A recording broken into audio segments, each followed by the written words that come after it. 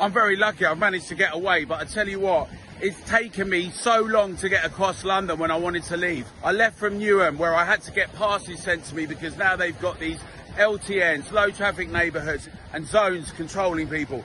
Then I go to Hackney, same thing. Then I go across to Haringey, same thing. Then I want to go up to North London to visit my family, same thing. They're imposing it, no measures that are told to us in advance, signs up. Each week people are getting fines, they're getting restrictions. Businesses are saying this is impacting them terribly. Residents are saying that. People can't see their family and friends, and yet we're told it's for our own good.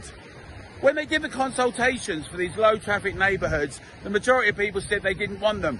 But we were during lockdowns, and off the back of lockdowns and restrictions, a lot of them were put in by stealth. In Oxford, we've seen a similar situation where a majority of people said no. Over 5,600 respondents said that, they did not want, the majority of them did not want these LTNs, low traffic neighbourhoods, and they did not want this 15-minute city.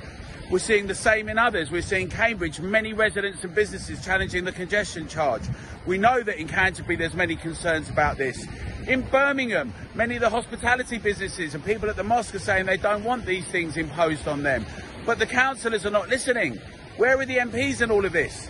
Sadiq Khan, the Mayor of London, said he doesn't care that over 70% said they do not want the ULEZ extended because it's going to impact drivers, cabbies, it's going to impact all our businesses, retail, hospitality, residents, families, and always it's hitting the working class and the poorest the worst. It's meant to stop congestion, they tell us, and yet we find congestion everywhere and pollution even worse in these areas. We shouldn't be told where we can go, who we can see and how we can do that. There are streets, and that's why together we've got a campaign for our residents and our members and for the public.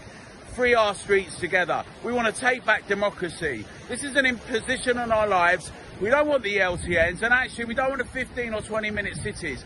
Get involved, sign this form. Let's take back democracy together. Let's free our streets.